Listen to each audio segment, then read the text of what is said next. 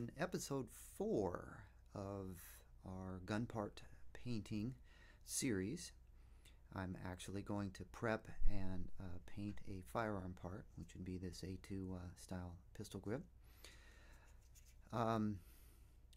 What I've done off camera is I masked off the inside part of this grip. This part normally always fits very tight on the lower receiver. So what I don't want to do is add paint into an area that isn't going to be seen, that probably will just be gouged up or scraped off when I go to install it. And the added thickness of the paint, although it's not much, it could definitely make installation a little bit more problematic. So I don't, these types of areas where we've got parts coming together or rubbing against each other, or they're extremely tight, and especially if they're out of sight, I don't normally paint them. So that's why I have the inside masked off.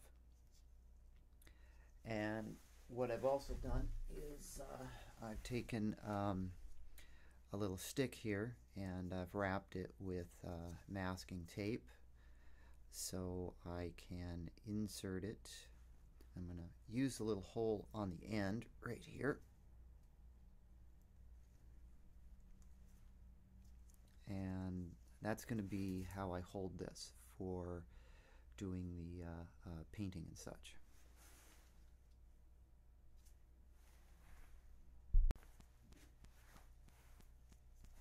Okay, with this stick that I have wrapped up, this could be anything from a pencil to a pen, or anything you have laying around that's firm that you can hold your piece. The first thing we're going to do is I'm going to spray this down with wax and grease remover. And how I'm basically going to do this is I'm going to spray over this bucket right here, and I'm just going to spray it and let it drip off and then let it air dry. So I'm going to show you the spraying procedure, but I'm going to stop the camera after that because some of these procedures get a little bit too long and boring.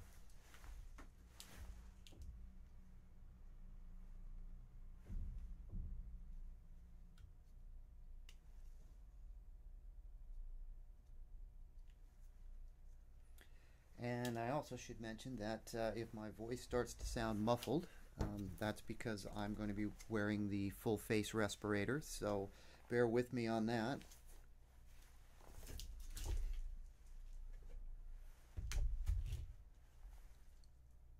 Alright, I have my portable paint booth. I've got that running, so it will provide some suction to take out the fumes from this wax and grease remover. And that's what my voice sounds like with a full respirator on.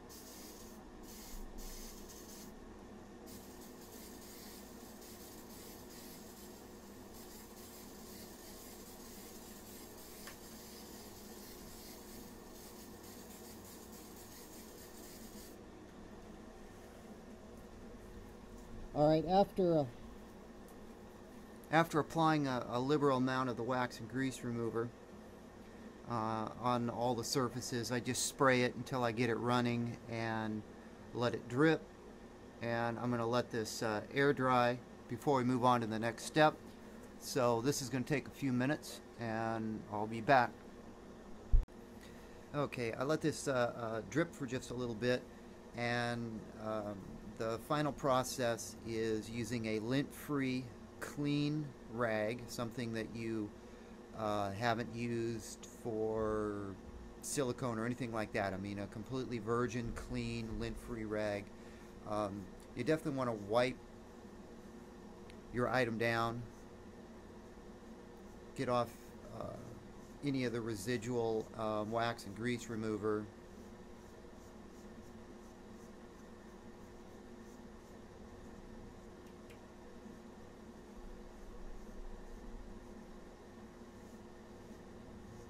And of course, before I move on to the next step, I have my compressed can of air again, just in case this particular lint-free rag that I have isn't quite so lint-free. I normally will I'll buy some high-quality lint-free rags at the auto body shop, and I use them only for these types of purposes. I don't use them for cleanup or for putting tire protectant on or anything like that, anything that can contaminate those. I keep them strictly for purposes like this. And you know, sometimes you can even, well, what I do sometimes with these is I'll mark on them with a Sharpie. I'll mark on them what they're used for. That way I can keep track. You know, I've got, it may sound funny, but I've got specific rags for cleaning glass. I've got rags for waxing, removing wax, all pretty much microfiber, and I've got some rags for, you know, cleaning wheels. I've got rags for doing tires and doing silicone protectant, and I keep them all labeled. So, you know, one thing I don't want to do is grab a rag that I use with Armor All or any type of tire protectant and put it on something else. So it's just a way for me to identify rags when I'm doing car detailing or if I'm doing stuff like this. So, and you end up with, you know, with, well, I don't know about you guys, but, you know, I've got several bags of, several large bags filled with towels. So anyway, I'm going to finish this, and we'll be back for the next stage. All right, next up, we're going to be applying the adhesion promoter.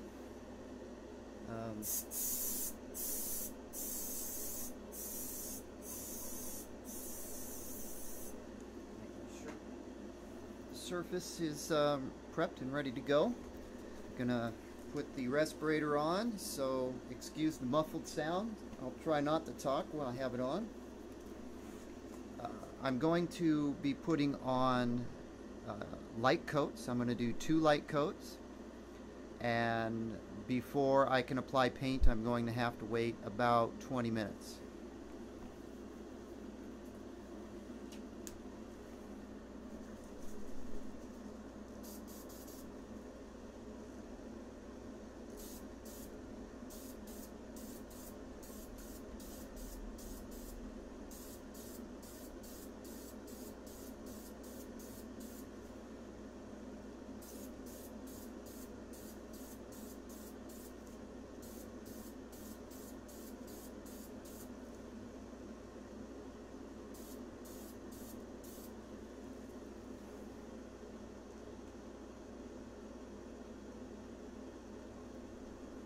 All right. That's the first coat. And I'm going to have to wait about 3 to 5 minutes before I can put on another. Okay, I'm ready to put on a second coat of adhesion promoter. One thing I didn't mention is when you're applying, whether it's adhesion promoter or paint or clear coat, anything like that, you want to keep the can probably 6 to 8 inches away from your item. I'm actually shooting a little bit closer because I'm trying to keep everything in frame of the camera, so you don't want to get right on top of something like this. You want to keep it a little bit more back, like so, 6 to 8 inches, um, because if you're not careful, you can end up with sags or runs, and you know, that definitely can be problematic and does not contribute to a nice professional looking finish. So I'm ready to put a second coat of adhesion promoter on.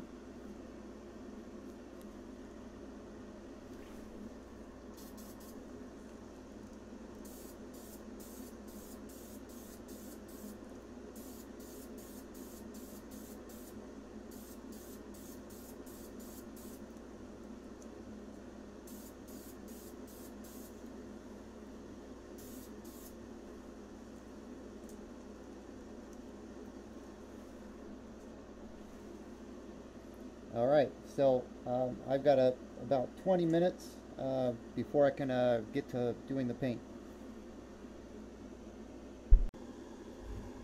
All right, it's been about 20 minutes, so the adhesion promoter has had time to properly dry before I apply the paint. I'm going to reiterate again that the adhesion promoter, to me, in my opinion, it's optional when you're shooting or painting a plastic item and using the Krylon Fusion, for example. It's much more important if you're shooting other materials like metal or wood that you use the adhesion promoter. I've painted parts like this with adhesion promoter and without adhesion promoter. They both work great. I think adhesion promoter is going that extra step to make sure you get yourself a good, solid, durable finish. Also, I got tired of holding on to this, waiting for it to dry, so this little stand here with the alligator clips is something I use for soldering circuit boards and wiring, and I took that off my bench and brought it over here to hold this, and I'm holding it inside of the paint booth, so the paint booth, the fan can deal with any fumes being put off by that. And moving on to the next step, I'm going to be using the Krylon Fusion, the camouflage version, and that version is ultra flat, which will work out great for a multicam scheme. You should shake this can vigorously for 2 minutes. Get the little ball bearing that's inside, or the marble, whatever's inside, going. You can hear it. And I'm going to be applying 4 to 5 coats, and I'm going to be doing each coat very lightly, 6 to 8 inches from the object, and I'm going to be waiting 30-45 seconds between each coat. Because this part's very important. You've got to be very careful that you do not put the paint on too heavy. You don't want it to run, and you don't want it to sag. Krylon is very good paint that you normally don't have those types of problems unless you're putting the coat on too heavy or it's too close. So if you follow the directions on the can, you definitely can't go wrong with this.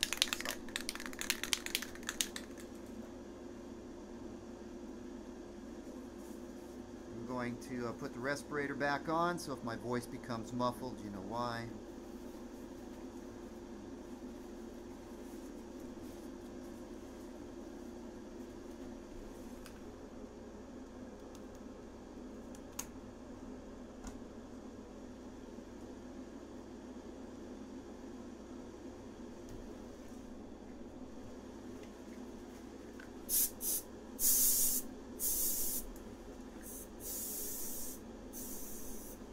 Just to be on the safe side, any dust or anything that might be on this. Shouldn't be any, but you never know.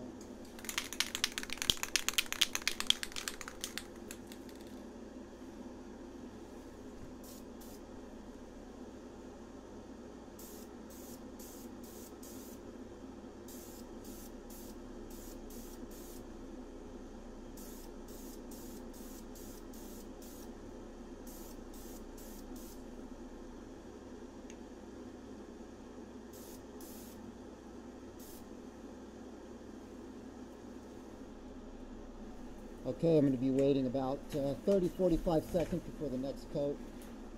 Now, painting all the way down inside of this can be somewhat challenging because you can't really get the nozzle up this close.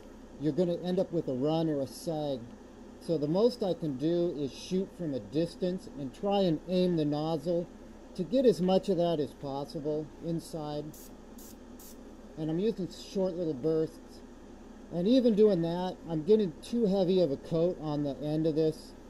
You got to be really careful doing something like this because it's real easy to end up with a run. The Krylon dries pretty fast, so you know, 30-45 seconds and you're ready for another coat. And I can try another couple of squirts. I got to be real careful though.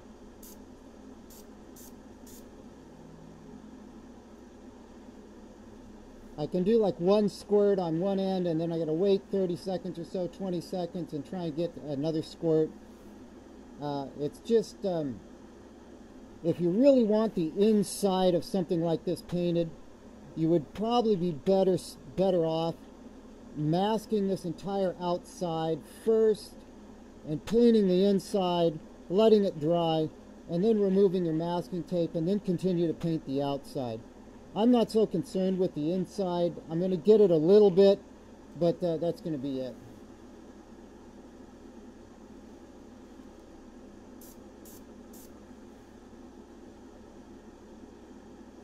Okay, I got all four corners on the inside, going in about inch and a half. So I'm going to let that dry, and then I'm going to continue doing the coats on the outside of the grip.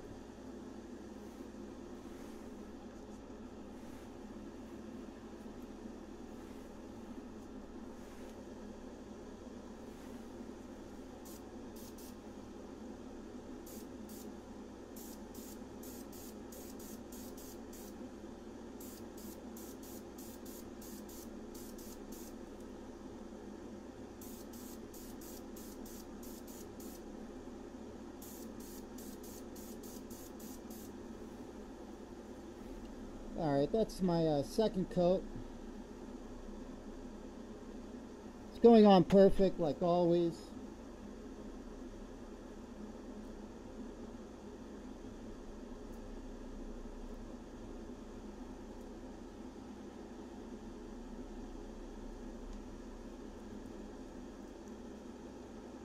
And you can normally tell when it flashes out. It goes from a wet look to a semi-dry look, and that's a good indicator that you're ready to put on another light coat. Again, it's 30 to 45 seconds, give or take. Depends on the temperature. Hotter environments, it'll dry faster. Colder environments, it'll take a bit longer. So just adjust your spraying time based on the temperature of your painting environment.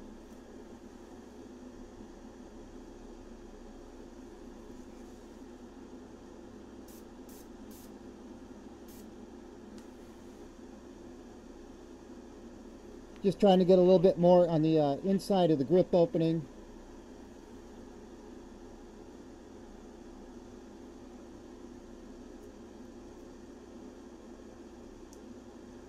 And I'm ready for my third coat now.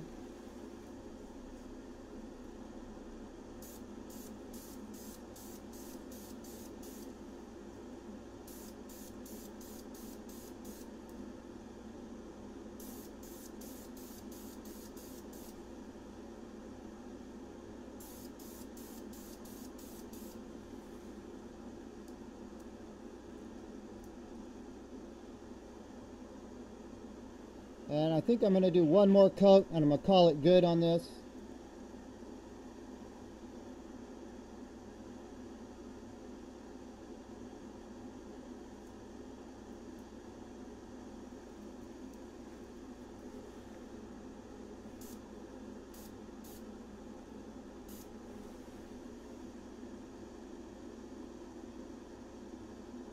Also got pretty good coverage on the inside of the opening there from what I can tell.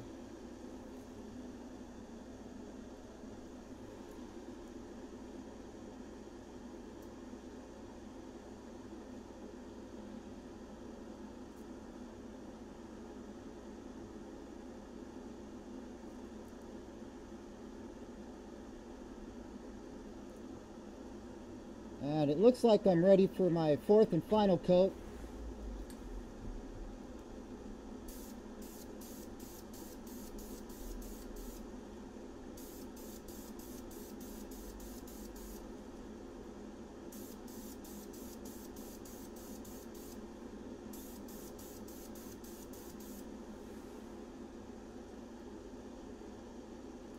Alright, I'm going to go ahead and let this dry, and we'll be back to take a look at the finished product.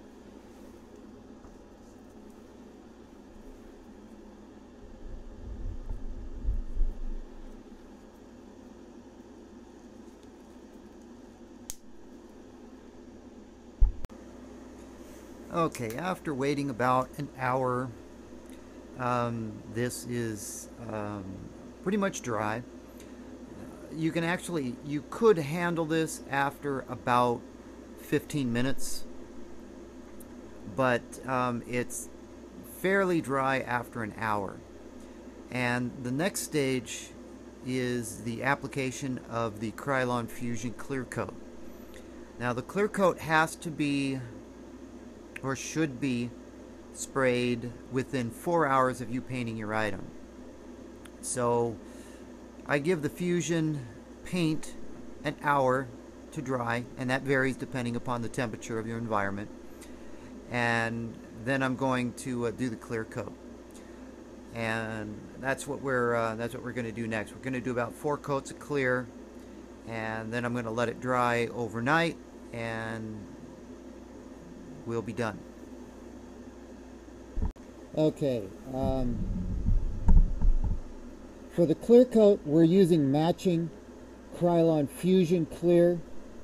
It is it's not a satin, it's not a gloss, it's just a clear, and it has a UV protector in it.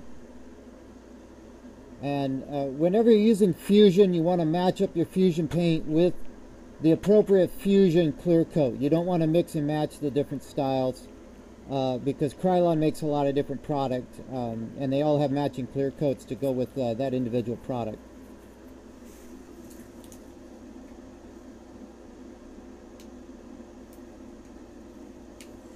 Same technique for applying the clear coat. We're going to do light coats and give it 30-45 seconds, give or take, to flash in between each coat.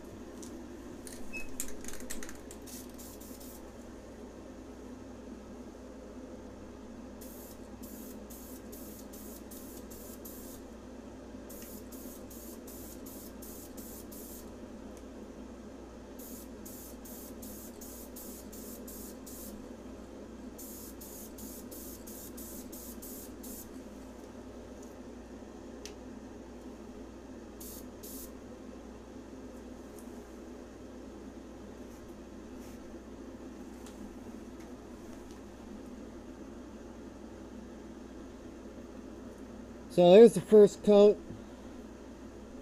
I'm going to go ahead and pause the recording, and I'll be back when I'm down to the last coat.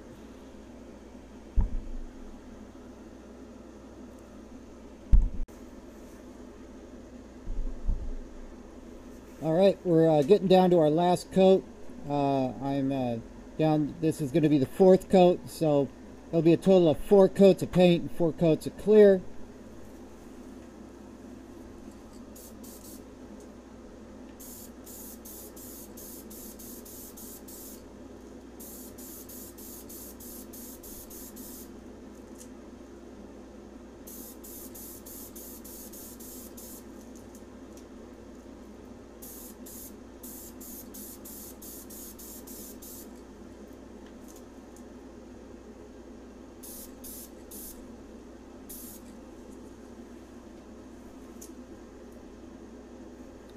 Okay, that's going to do it for the clear coat, and I'm going to set this up and I'm going to let it cure for 24 hours, and then we'll take a look at the finished clear coated product. Alright, after letting the pistol grip cure overnight, it's ready to handle, and you can see I want to note right away that the Krylon Fusion Clear is not a flat or a matte type of clear. It's probably more like a satin. It's not gloss, but it's below, 1 or 2 steps below gloss. So you want to keep that in mind. If you're using, like I use, the extra flat Krylon Fusion Camouflage, and that's very flat, adding the clear on top of it would make it glossier.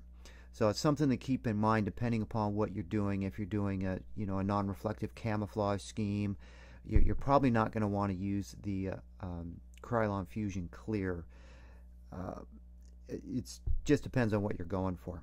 If you're painting something and just basically changing the color, and you don't mind a little bit of a sheen to it, then obviously the clear coat is definitely suitable.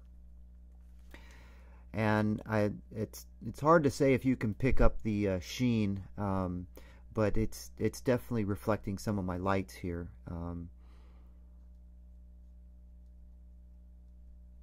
And I've already removed the masking tape around the inside there. I left that black so I can fit it to the lower, which I'll do right now so you can see what this looks like on a black lower. And the finished Krylon Fusion pistol grip on a black lower. So to summarize, if you want if you're using a flat paint, Krylon Fusion flat paint or a extra flat, and you want the flat look, don't use the Krylon Fusion Clear. If you don't mind kind of a satin sheen to it, use the Krylon Fusion Clear. Now this applies to the Krylon Fusion. If you're using the Color Master Krylon, they have a flat, a satin, and a gloss clear available for that type of paint. So those are some options for you. And I always recommend, if you're going to paint something, you get the supplies and you get your paint, you get your clear. If you're going to paint a plastic pistol grip like this, get some other plastic item to test paint. Get a something that's plastic that's somewhat similar, and go through the procedure: the wax and grease remover, the adhesion promoter, the paint, and then apply the clear. So experiment first before you take a $20 or a $30 grip or whatever you happen to be painting, and you don't want to learn on that. Learn on, even learn on the cap that comes on the can. Learn on something else. In practice, you're keeping the distance and the light even application of the paint, the light application coats of the paint, just to make sure that you understand how far away from it you need to be or how close you can be. Practice on a few items first. It doesn't take a whole lot of paint to practice before you go and do it on a more expensive item. So that's going to wrap up episode 4 of this How to Paint Firearm Parts series. There should be enough information here to get you started. Again, this doesn't cover all possible scenarios. If you've got an airbrush setup at home with nice airbrushes, or if you've got a big compressor and you've got larger paint guns, that's a whole nother topic, and that definitely is great. If you have those types of tools and you want to utilize them, and go down to an automotive paint supply store and get some paints mixed up and get the hardeners and go that route. That's just beyond the scope of what I can cover here in these videos. So I know a lot of people out there don't have those types of equipment or the facilities to work with that type of equipment. So this is more of a basic do-it-yourself type of a painting routine that you can do in pretty much any environment with a minimal investment.